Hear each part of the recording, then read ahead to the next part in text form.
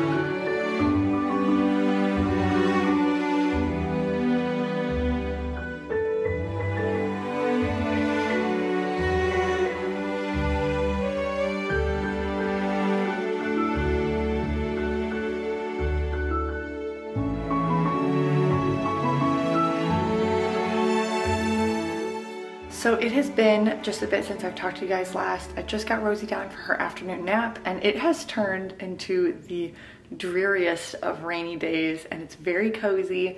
So I thought this afternoon, I have a couple things on the agenda.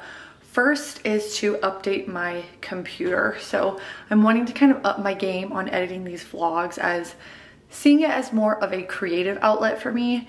But in order to do that, I need to update my computer. Now I tried doing this yesterday to no avail, so I'm going to try and work on that first thing this afternoon.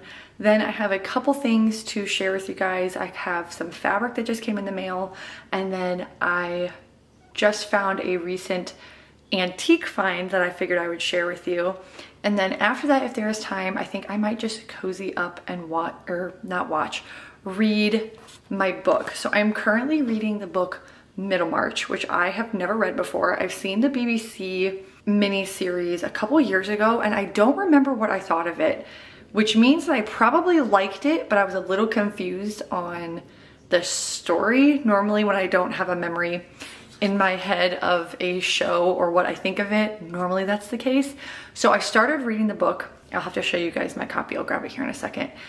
And I have loved it. It's very different from anything I've ever read. It's a period drama book, I would say, but it's very different from like a Jane Austen. So I think I might just, after I'm done with all of my other tasks, sit and read that for a little bit this afternoon because it is the perfect day to sit and read a book. Let me go grab that copy. The lighting might get really bad, so I'll maybe set you guys down and show you here in just a second. I'm having to film this in the kitchen because it's literally the only place with good lighting right now. This is my copy of Middlemarch. And it's so beautiful. Is it gonna focus? There we go. And then here is the binding, and I think it's just so beautiful. This version was printed in 1889, so the pages are probably the most fragile pages I've ever felt in a book. But I'm about halfway. A wedding invitation is my bookmark. And I don't know, I'm really enjoying it. It's something different. The story is a little bit more complex than I would say like a Jane Austen story. And you're following these two people in this chapter, these three people in this chapter. And of course they all like intertwine, but they each pretty much have their own section. So it's very interesting, a lot of character development, which I really enjoy in books and movies. And it's just been a joy to read. So I am gonna go grab my computer, sit down and work on that for a little bit. I just made myself a cup of green tea and we will get to working on that. Hopefully I don't get too frustrated because I was getting really frustrated with it yesterday. So fingers crossed.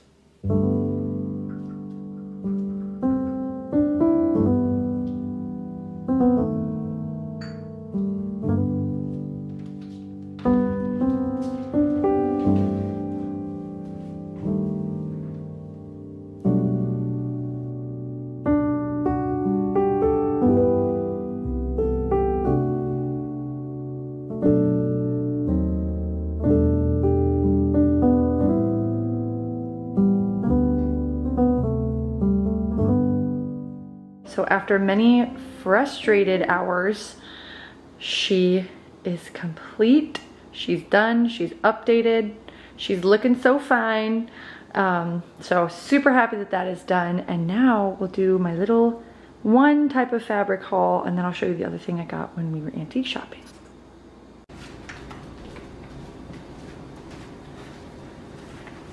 I've been like sitting at my piano to do a little haul for you guys. So first, I actually just picked this up today. My mom and I went for a very quick trip to the antique mall, and look at, let me see if I can get it where it's not gonna glare. Look at this painting. Oh, it's gonna glare all over the place. It is of apple blossoms and it's green and pink with a gold frame. I just think it's so beautiful. I have no idea where I'm going to hang this, but this is definitely my style. I'm so sorry that it's so reflection-y, but I was really happy to get this. My mom actually got this for me, so I was very thankful. Thank you, Mother. And then the next thing I have to show you guys, I have a little story behind. So I have been wanting to make a circle skirt. So I made a circle skirt for Christmas following my favorite YouTuber, Lauren Johnson, her tutorial that she had for making a circle skirt. Absolutely loved it. And so I told myself for this summer this year, I wanted to sew a summer circle skirt. I was so excited, and I picked up some of this fabric from Rifle Paper Company. I love this fabric. I actually made a dress out of this fabric, but I loved it so much I wanted to get it again. This is probably my favorite Rifle Paper Company fabric. It is my style in a fabric. So I was so excited. I laid it out yesterday and realized that with the way you have to make a circle skirt, the pattern would end up being like this on the circle skirt.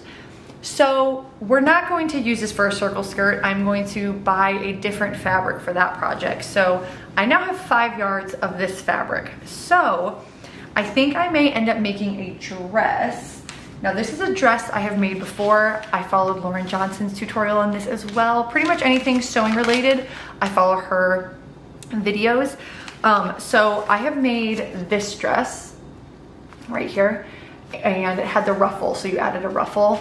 And I may end up making that style of dress with this fabric. I feel like this fabric is a little bit more like Regency, romantic inspired, and with the empire waist on this dress, I think it may suit the pattern really well. Now I have made this pattern twice now. First time was my first dress I ever made. It was a white dress with muslin. I had a lot of fit issues. I had never sewn before. I had no idea what I was doing. So I adjusted the fit as well as I could, which is a nice way of saying I completely butchered the back of it, but it was wearable. So then I tried making the dress a second time with a different fabric. And let's just say I had sizing issues again. So I kind of just scrapped the whole project and figured, I'm never gonna make this pattern again, but I love this style on me in particular. So what I think I may end up doing is buying an old sheet and transferring this pattern onto there and then adjusting the fit with those pattern pieces from the sheet. So my best friend told me about this, life-changing, because if you've never sewn before, the paper for these is incredibly thin. It rips really easily. I get so frustrated cutting out fabric because it rips all the time. So I think I may end up doing that with this one just so I can adjust the fit to where it actually fits me properly. It's just the bust fits very strange on this dress. So I will probably end up doing that, and I think in the next vlog we will start working on this. This is gonna be quite the project because dresses kick my behind when I am trying to sew. I have only sewn 4 or 5 things in my entire life. Like, I am not a seamstress by any means. But I'm kind of excited for the challenge. So instead of making a circle skirt, I'm gonna do a dress with this, and I will let you guys know what I end up buying for the circle skirt, and I figured I would take you along with that as well. So yeah, a little bit of a bummer, but that's okay. So anyway, it's getting a little bit lighter out now, just a skinch. So I think I'm gonna sit and read, and I may actually work on editing this vlog a little bit, just because I only really like working on it when my daughter Rose is sleeping. So I may do that actually before I read, just because I have the candles burning, as you can see in the background. So it might be a nice little ambiance, but let's do that for a little while and read, and then I will talk to you guys in a little bit.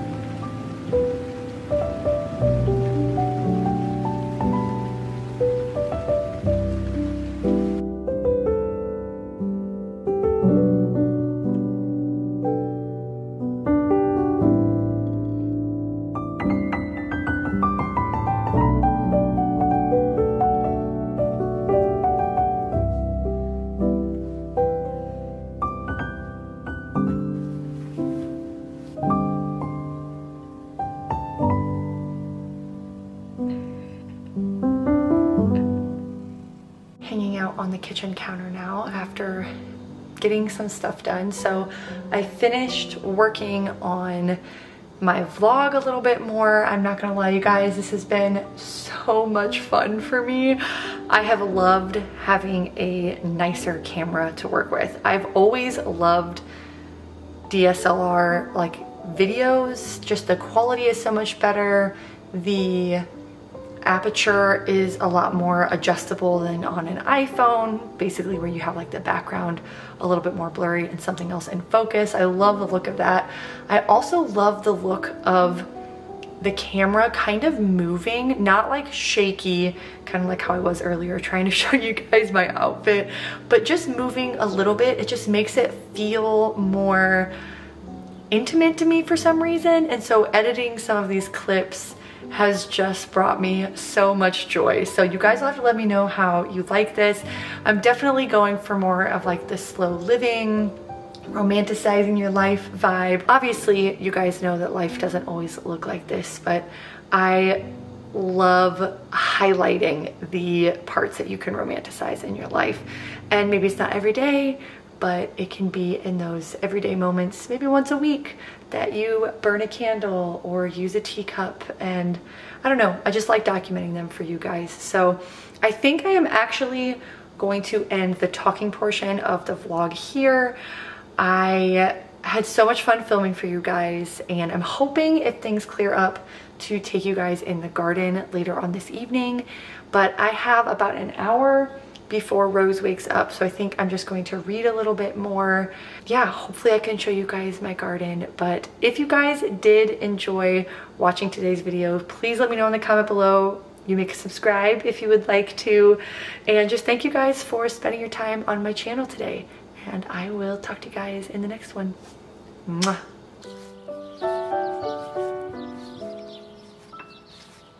There is no place I'd rather be they're right here next to you.